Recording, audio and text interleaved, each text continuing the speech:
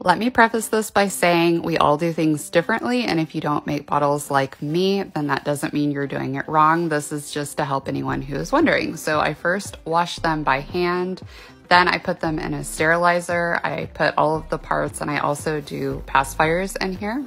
In my last video, some of you guys mentioned a formula pitcher, so I'm gonna have to look into that, but this is what I do for now.